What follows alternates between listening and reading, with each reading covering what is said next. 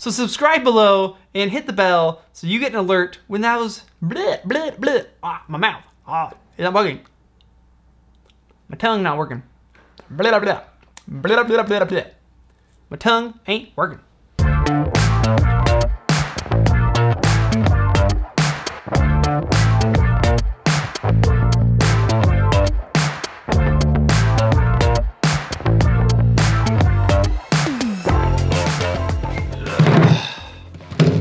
A good what's in my bag video as much as the next guy. I've watched a ton in January. So today I'm gonna show you what's in my bag. And since we're going to Portland, Oregon this next week for an engagement session, we're gonna bring you guys along for the ride, which means that for this trip in particular, I'm bringing gear to shoot professionally with, but I'm also bringing computer gear and vlogging gear and fun stuff. So today's what's in my bag video is gonna kind of cover both of those things. We'll start with what I'm actually bringing for the engagement session. That'll kind of cover the main professional stuff. And then I'll show you what I add into that to be able to vlog these videos and make sweet YouTubery.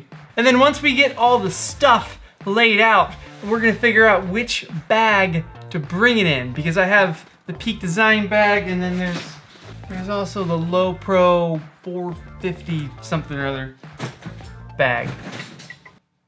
And before we totally dive into it, hit that like button, because it really does help. And since, you know, it'll be fun going to Portland and following along, you should subscribe. I think it's a good idea. One other thing to note with all of my gear right now is that 2019 was supposed to be an upgrade year for me. I was gonna upgrade a bunch of my stuff, and I didn't. Mainly, I was a little disappointed in what was released last year, but mainly in what wasn't released last year. There was some stuff I was waiting for, and it didn't drop. So hopefully some of that will drop this year. I'll mention it as we go along today. All right, first up, what comes with me to an engagement session? First up is I bring my camera. I shoot on the Sony a7R II. And I know what you're gonna say, David, you're 2 generations behind on the a7R series. But when the a7R III came out, I wasn't really that impressed, so I didn't upgrade from the a7R II. I was like, I'm gonna wait for the a7R IV, and then it came out, and it was kind of overkill with 60 megapixels. I already think this camera is overkill at 42.4 megapixels, which is absurd. Even on a compressed file, every time I take a photo, it's like 28 megabytes. But since this year, hopefully, will be an upgrade year, I am either going to get 2 a7R IVs, but what I'm waiting for is the a7S III. If Sony releases the a7S III and it's awesome, then I'll get one of those and an a7R IV. Because in theory, then I would have the best of the best photo and the best of the best video cameras. And if the a7S photo specs are good enough, then it can act as a backup for my a7R IV. Always have a backup. If your camera goes down and you're on a photo shoot, you better have a backup. And that's why I have 2 of these. You're on one of them right now, and then this is the other one. And while I'm on a professional shoot, I also run the battery grips for them, because if you don't shoot a battery grip, then, you know, you do this a lot, it's weird. And if you do shoot a battery grip, you have all the controls, all the same controls that I have up here, I now have here. So when I'm shooting portrait mode, which I shoot a ton of in my work, couples, weddings, things like that, I'm usually in portrait mode, almost always. And then landscape mode is more to like show the scene, show where we are. But then once I get in tight, I'm usually flipping to portrait mode, which makes the battery grip very nice. Okay, so 2 a7R II bodies with battery grips. Now let's move on to the lenses that I bring on my engagement session. And first up, and maybe my favorite lens that there is, the 55mm 1.8 from Sony.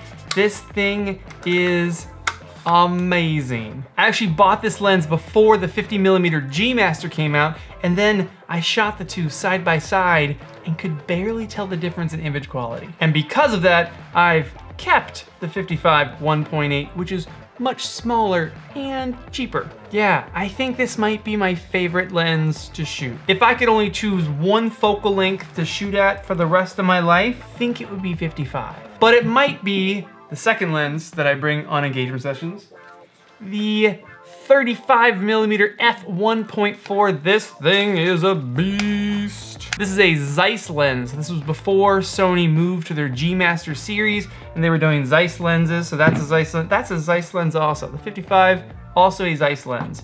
This thing is crazy sharp, crazy good. Just there's nothing wrong with it.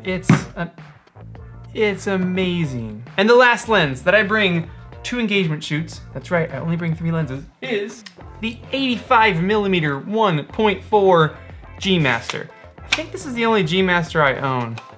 No, I own one more. But this was my first G Master, and you never forget your first.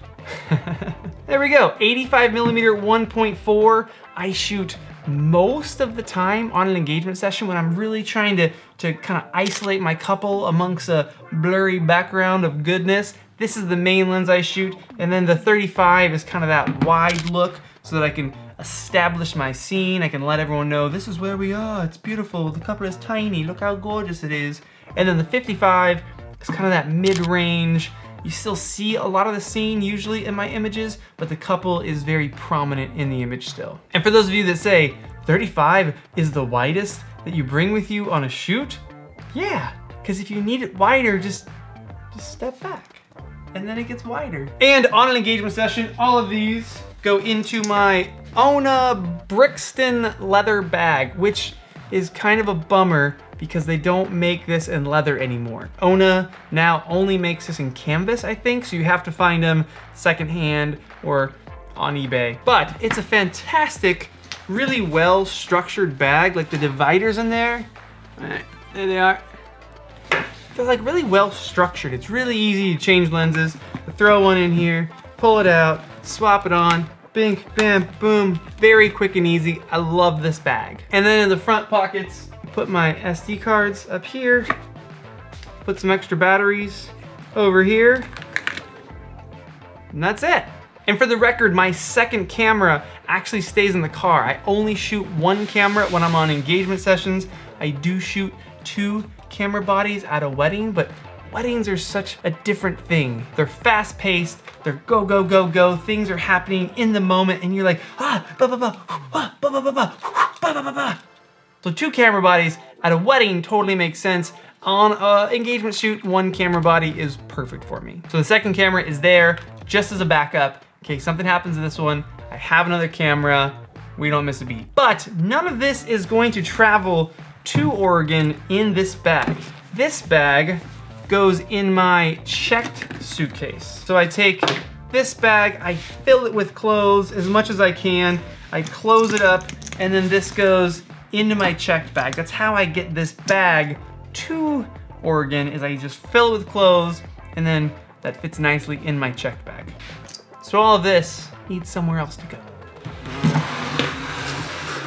Okay, I'll need computer gear while I'm up there. I have the late 2016 15-inch MacBook Pro fully tricked out. There wasn't anything else I could do to this computer to make it better. But it's already getting a little slow editing 4K footage. So I ordered the 16-inch MacBook Pro, but it's not gonna get here before our trip. So, but in the meantime, this one, it still really does the job quite well. To that, I need to wrap the cord up all nicely. Need to fit a MacBook Pro charger in here with my stuff. I also need an Anker 7-port dongle, because if you're using a MacBook Pro these days, you're probably living that dongle life with me. With that, I also bring a Samsung T5 SSD 1 terabyte hard drive. And if you haven't seen in my previous videos, this is Velcro, and so is that. So now, when I travel on an airplane or in a coffee shop, it's all just together. There's not like a hard drive sitting next to me or on the armrest of an airplane or anything. It's just boom, clicked right there, super easy. I will do that to my new computer as well. I also bring a Seagate 5 terabyte hard drive that I got at Costco. They're super cheap these days and an awesome way to back up all your stuff on the road and very cheap. And lastly, for computer gear, I gotta bring my Magic Mouse. MacBook Pro trackpads are very nice and very impressive, but man, if I have a little bit of space next to me where I can put a mouse, I am so much faster on my computer than if I'm trying to use the trackpad and then go back to the keyboard and Bleh. Next thing that has to go with us is my new Peak Design tech pouch that Morgan got me for Christmas. It is actually super, super impressive. I really like how it organizes everything. It's pretty much everything that was in my last tech pouch is in here now, like the aperture light, like cables, intervalometer, cable ties, and sporks. Of course, you know I have 2 sporks with me at all times because you need sporks when you travel. You really do. Add them to your bag. You're gonna thank me for it. Chapstick, stickers, you know, the normal. Oh, and then in this, I also add an Anker battery pack, just cause, you know, gotta keep things charged. Gotta keep that iPhone charged up, you know what I mean? What else is in there? Velcro ties. If you guys don't have these little Velcro ties, I'll link these below also. They're amazing. Oh, did I say this last time? I don't know if this was in the last video.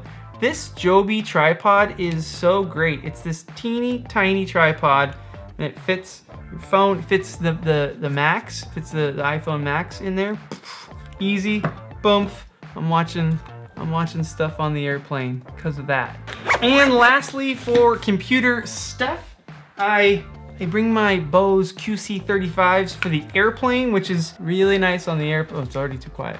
Really nice on the airplane, but also when I'm editing. My AirPod Pros are decent for editing, but they're not, I don't know. These are better. I like editing with these, so I bring them. They are bigger, but worth it. I know, this pile's already getting big.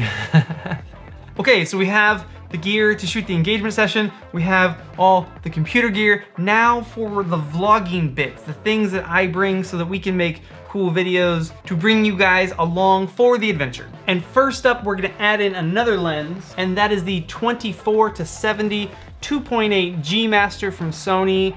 It's awesome. Now, could I use this to shoot my engagement sessions and not use the 55 or the 35 because this covers that range? Totally. But I really like low depth of field on my 55, go down to 2.0, 1.8. I really like that super low depth of field look. 2.8 on this still gives you really low depth of field, but it's just not the same. The 24-70 is the lens that when we walk around and I take photos, I bring this lens with me during the day, and I don't have to bring all 3 of these lenses. I just bring this. Even though the 85 looks better than this at 70, it's close enough. And it shaves my tired back from carrying all those lenses. Old man voice? No? And of course, I also bring the 16-35 f4 lens, which is on this camera right now, and I do not have the 2.8 because it is bigger, heavier, and I really only use this lens for vlogging and for really wide shots on wedding days. I rarely use it at an engagement session. I almost always only go to 35 and I just back up from there. And when I'm using this lens at 16 for vlogging or wide shots, I'm never below f4. I'm always above f4, and this lens is tack sharp. It's an amazing lens. Next lens, sometimes, that I rarely bring. I don't bring it often, but the 70-200. I do love this lens. It is an amazing lens. I think you could go 16-35, 24-70, and 70-200, and you've got a sweet kit on your hands. You could also go 35, 55, 85, and you have a sweet kit on your hands. So both kits are awesome. I'm lucky enough that I have them both to choose from. So depending on the shoot, depending on what we're doing, sometimes I bring the 70-200 and sometimes I don't. Speaking of lenses that I rarely use, the 90mm f2.8 macro lens is a really, really good lens. If you're doing a lot of macro work, even if you're doing portrait work, this is an awesome portrait lens that then doubles as a macro lens. I see a lot of video guys pick this lens up because you can get those really cool, super tight to something shots that are like, oh, all of the second angle shots that you see in these videos are with this lens because it can shoot things very little in my hands and look really good. So any of those shots from over there that you see are this lens. But I'm not bringing it on this trip. Just want to let you know it's technically in my bag. Okay, I think this is everything. This is everything, lenses and stuff like that, but then we add in the Rode VideoMic Pro. The Rode VideoMic Pro goes on top of the camera when we're vlogging, very Casey Neistat-esque. I don't mind walking around with a big camera in public. While we're on the Casey Neistat point, I do use the Joby GorillaPod. It is the best option I see out there currently. I know there's other options. Put them in the comments, tell me how much you love them. That's awesome, but I've tried a bunch of them and this one is still the one that I use. Although I do need a new one of these. It's gotten very fuzzy on the rubber bits. Okay, with that we need some ND filters so that when we're out in the sun, we're good. We can keep the 180 rule. We can stay with that buttery smooth 24 frames per second at 1/50th of a second. And these are just Tiffin filters. They're decent, they're not great. I would love Peter's variable stop ND filter, but it's very expensive for an ND filter that I don't use that often. So for now, Tiffin are great. Another thing that needs an upgrade is the Mavic Pro drone. This is the Mavic Pro 1. The Mavic Pro 2, I just heard too many people saying negative things about it, having problems and issues with it, so I didn't get the Mavic 2, but I heard the Mavic 3 Pro, Mavic Pro 3, I don't know, is coming out soon. They said January, but it's the end of January already, and we have not seen the Mavic Pro 3. And the very last thing we bring is the travel tripod that this is also being filmed on, so I can't show it to you. But it's a Me Photo tripod, and it's fairly small. I looked at the Peak Design one, wasn't impressed. Me Photo is still the way to go. The Peak Design one's like $600. I could buy 3 of these tripods for 1 Peak Design tripod. That's just silly. I'm gonna rearrange this a little bit. Like,